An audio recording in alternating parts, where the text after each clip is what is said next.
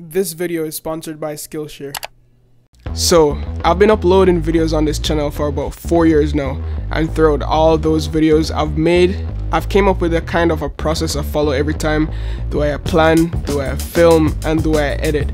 So because of these countless amount of comments I get asking me how do I make my videos, I'm finally making a video about how I make my videos.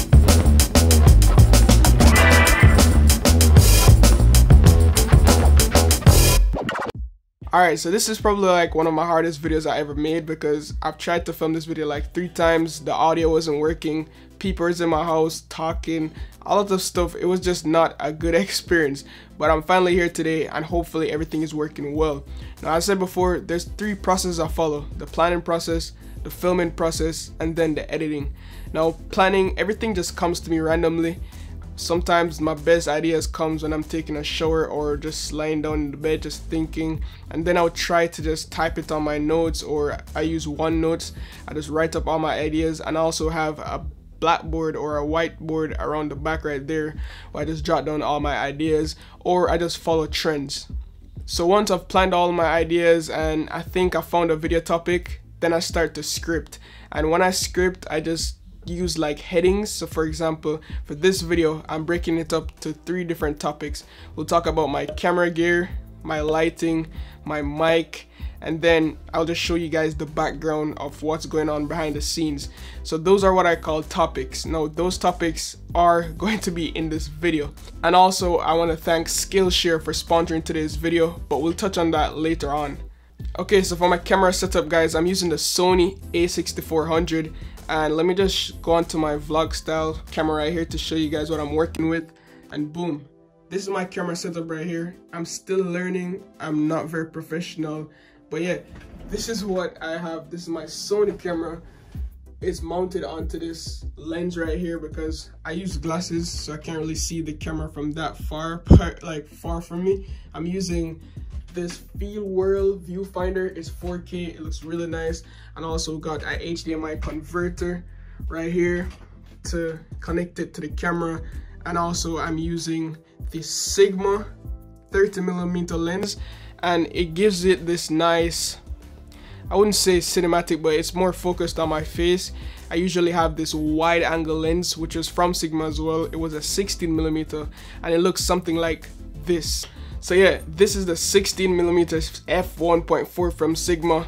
It's a fixed lens, and this is the wide view. Now this is the view we get, and you might be wondering, Siobhan, why would you need this such of a wide lens? And this is perfect because my room is kind of small. So for example, when I'm doing top-down shots, or if the subject is too close, I would need to switch out to this lens, and it's also perfect for vlogging.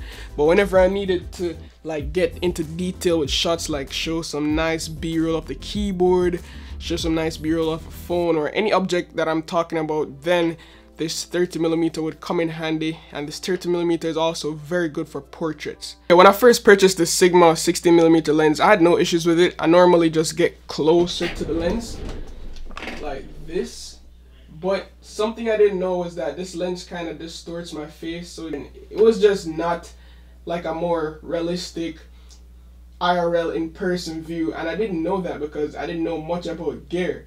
So yeah, let's just jump back onto the 30mm lens to give it more of a professional look. Alright, so it might be confusing understanding what camera to buy, what lenses to use, when to use the lenses, what mic to purchase. If you guys didn't know, I have a mic standing right here. How to position your mic, finding all the different types of gear, and just basically when to use them. I know it's kind of challenging, and that's why I've teamed up with Skillshare to sponsor today's video. So if you guys didn't know, Skillshare is an online learning community where they have tutorials like this but in way more depth, and it gives like a better understanding than this short 10-minute video. Skillshare offers thousands of inspiring classes for creatives and curious people.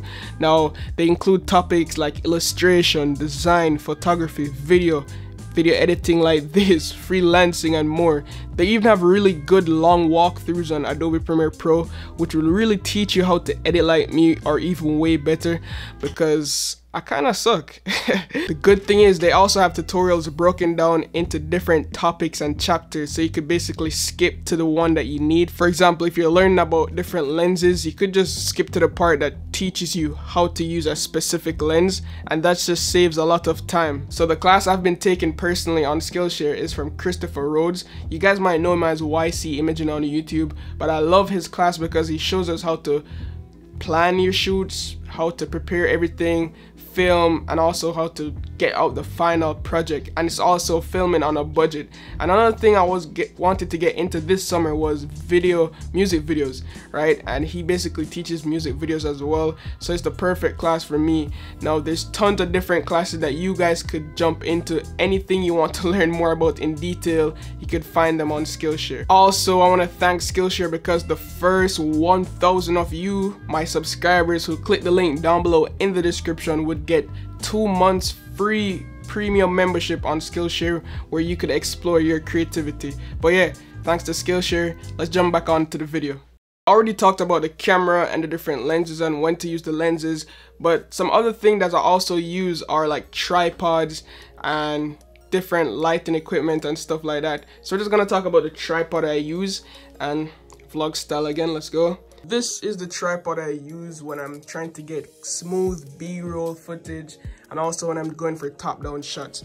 Now, when I'm talking about A-roll, which is right here, like the talking head, I just basically put my camera on this phone box. I should probably invest in a like small tripod from like Manfrotto or something like that, but that box gets it done for now. And thank God this table is also motorized, so I could just move this up and down just like that to get the right framing. And yeah, I guess I'm just lucky enough to have a sit-stand desk to get the right framing of my shot. But yeah, that works out perfectly fine for me. Now, in terms of audio setup, I'm still learning how to get good audio quality. I normally use a lavalier mic, but I now upgraded to a Diety mic, and the mic that I'm using up here is a Diety D3 microphone. Now, it's connected all the way to my camera, so I just use this cable. I run it all the way around here, and then I connect it to my camera over here. So as you can see, it doesn't use a lot of power. I think it's using a AA battery inside, and you could also turn it on and off from here. So yeah, that gets the job done. And I'm using this monitor arm from Neewer as well. It was like $20–30 on Amazon. It's pretty good because you could move it up and down. So when I'm not talking with the mic and I want to get it out of the way, I just angle it out of the way, put it here, you know. So yeah, it's pretty good. And then you can angle it so you get it out of your shot and it's not showing in your video. So yeah, I definitely recommend you guys to try this over the head shotgun mic. It's really worth it. I think it was like $100, but it has good audio quality, very versatile. You could connect it to your camera as well, like on top of the camera.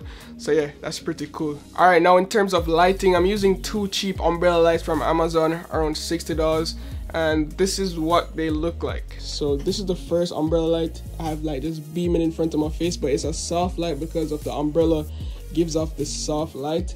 I also have one around the back without an umbrella, and it's aiming on the roof because it's white walls. It bounces off the roof then onto me. Also, I keep my blinds down to control the light, but if I wanted to, I could open the blinds, but it will let light in here that I can't control. So I just normally close it so I could control all the lights. Around back here, I also have this small LED light bouncing off the wall to give it a nice effect. And yeah, this is what the end product looks like. So if I turn off, basically, let's say I turn off, I'm gonna show you when I turn off all the lights what it will look like. So yeah, that's with all the lights off. Let me just turn my iPod off.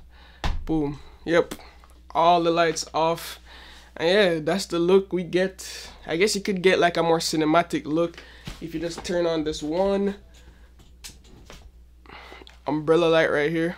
It's not bad, but then you have this side that needs lighting. I guess I could just use my iPad.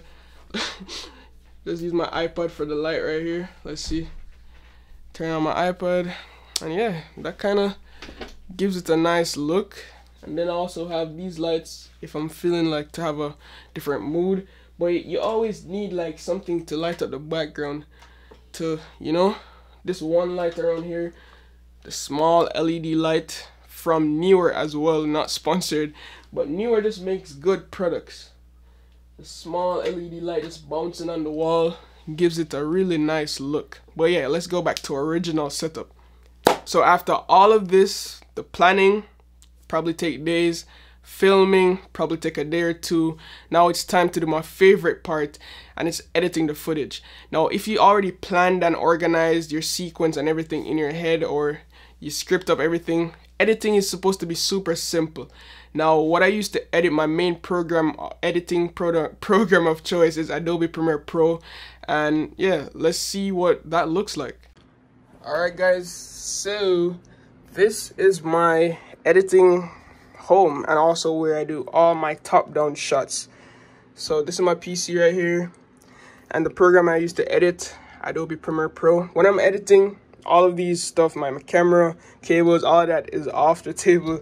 And if you guys ever seen like my top-down shots, I use this tripod right here to get top-down shots, because this tripod has a special little trick up its sleeve.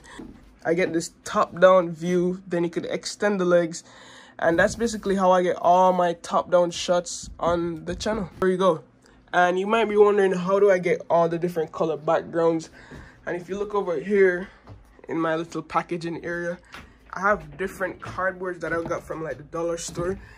I think it's like cartridge paper, just backgrounds, and I just place them on the table to get like a different view, different feel, and yeah, overall makes the video just look better. Alright, so that's it for today's video. I showed you my camera gear, my mic setup, my lighting, my planning process, how I film, and also what I used to edit. Now yeah, if I missed anything, please let me know down below in the comments, and I'll try to answer them. And don't forget, my first 1,000 subscribers who click the link down below in the description will get 2 months free premium membership on Skillshare. So yeah, as usual guys, love, peace, and tweaks. Signing out.